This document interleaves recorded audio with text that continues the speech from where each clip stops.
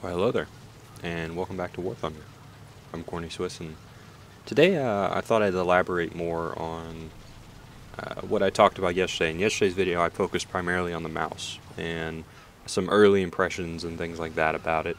Well, today I'm going to talk about sort of late-tier Germany as a whole in War Thunder, and kind of what I expect to see change. Right?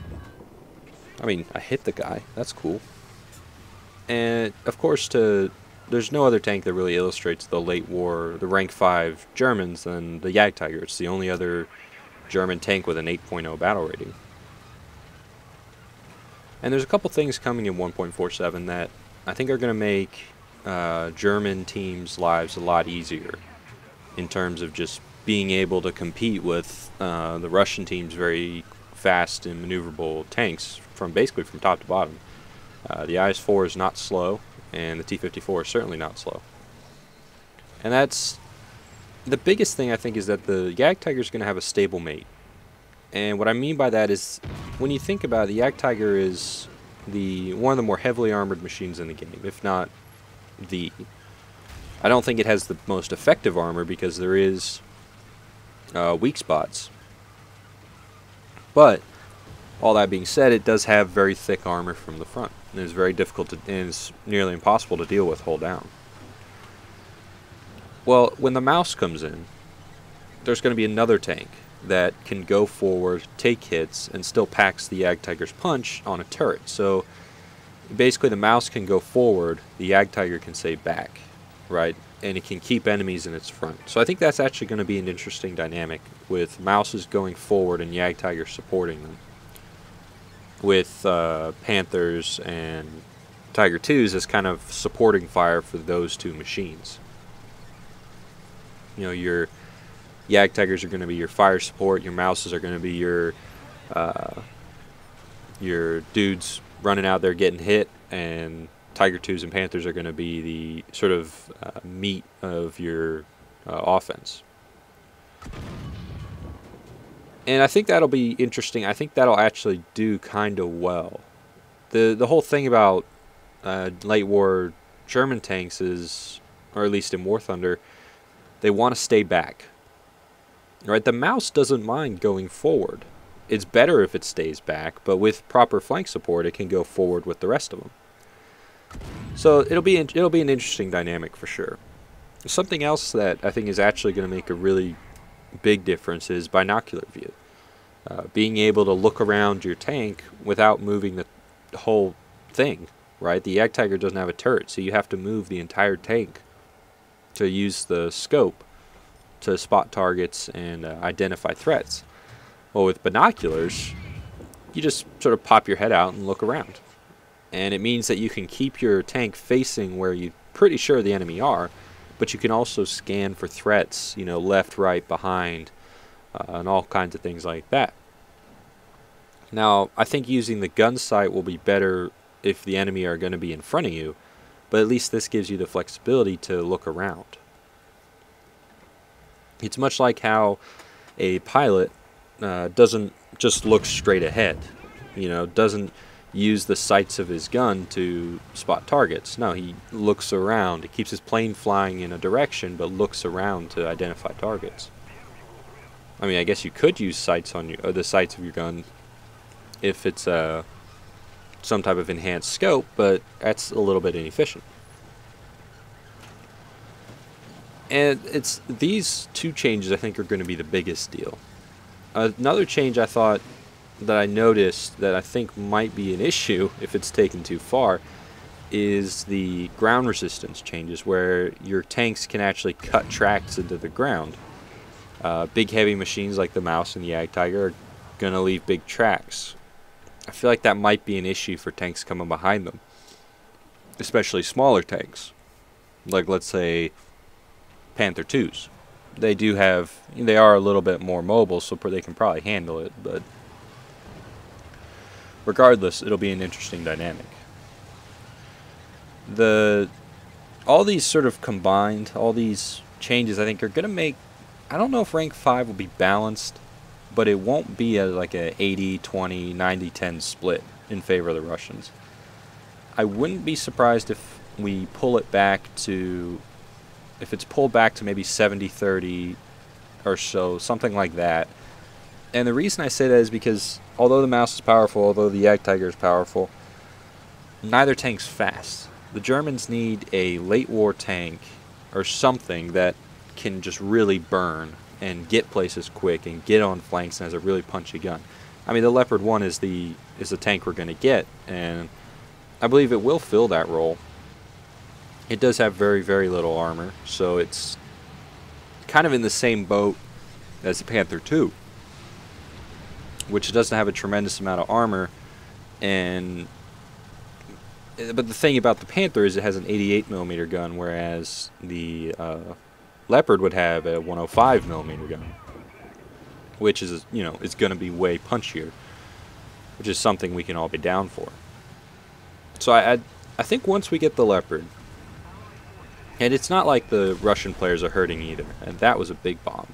Just glad I got out of there. I mean, in 1.47, the Russians are getting the T-54 1949, right? It's basically, from what I looked at, it basically looks the exact same as the 1951. You know, so you're basically adding another 8.0 Russian tank.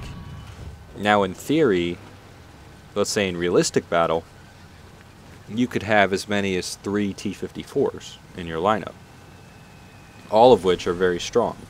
The 47 strong, the 51 strong, and I imagine the 49 strong as well, given that the other two are very strong. And then you have the IS-4 to sort of round out a 4-tank 8.0 lineup, and that's a pretty healthy lineup right there. You basically have, I know T-54s are sort of prototypical main battle tanks. I don't think they actually had that designation. They are, and the IS-4 is a heavy tank, and oh, dodged it. So you basically have 4 heavy tanks worth of armor from the front, and that's a very strong lineup. I think the German players are going to need something. When the enemy is really good at one thing, you need to be really good at the thing that beats that. Okay, so what beats that? Well, with armor, it's range and penetration and accuracy of the gun. So having a gun that can penetrate an enemy tank at 2,000 meters is very, very good. The M103 kind of fits into that mold where its armor, I think it might have been fixed on the test server. I don't know. I didn't get to play it, but there were some shots that bounced off the M103 that I didn't think should have. But I will look at that one more closely when I get a chance. I don't know when the next time the dev server will be up, but when it is, hopefully I'll be able to jump on. The M103 has these heat shells that have tremendous penetration at all ranges, so it doesn't need to get close. It can stay really far away, and the gun is fairly accurate. So you kind of trade maybe some armor, maybe some speed to mount a big, powerful gun. Oh, and that bomb is definitely coming for me. Now, the next clip I have is a arcade battle I flew with a buddy of mine, and so I hope you enjoy that. But yeah, basically what I said is I think late war Germany is getting better. But anyway, let's move on to some flying, shall we? Boom and Zoomy, and then Russians are way better just as general fighters. But then the British obviously have an advantage. Oh, get wrecked. The British have the advantage of having really, really hard turners, where you know, if you're British and you get on someone's tail, they're kind of done. Right? Just about the only thing they can hope to do. Oh shit! What happened? You just got hit. Some by guy came out of nowhere and lit me up. Yeah, Spitfire, he might get me. Oop, he almost did. Yeah, Spitfire. I didn't even get and to the shoot Bearcat. yet.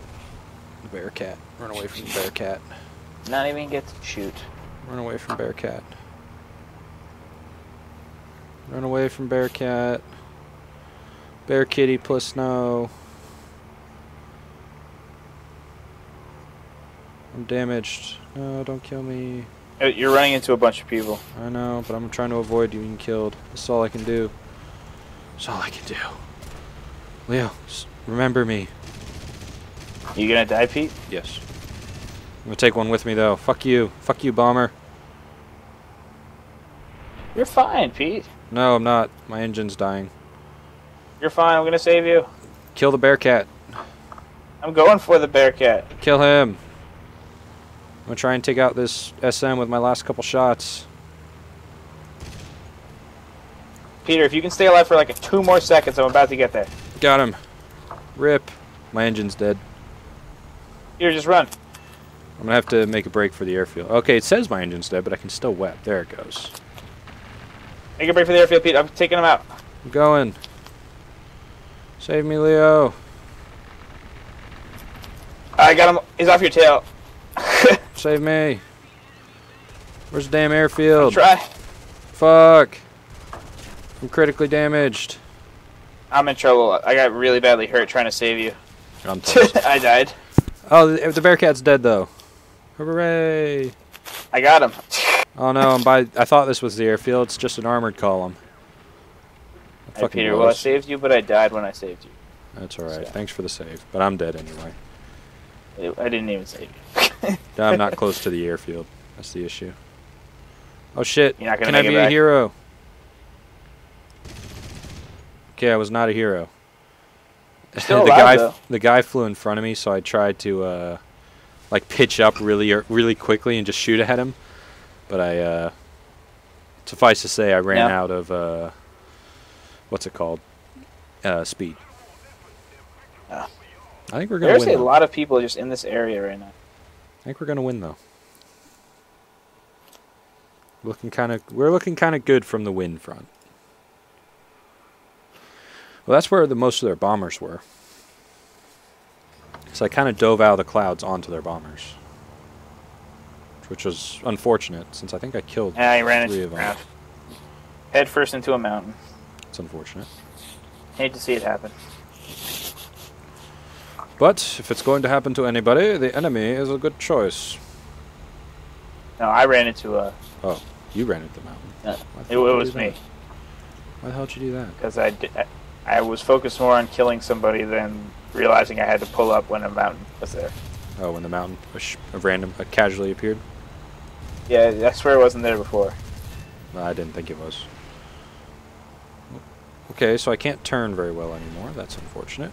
I'm taking lots of hits. This is not good for me.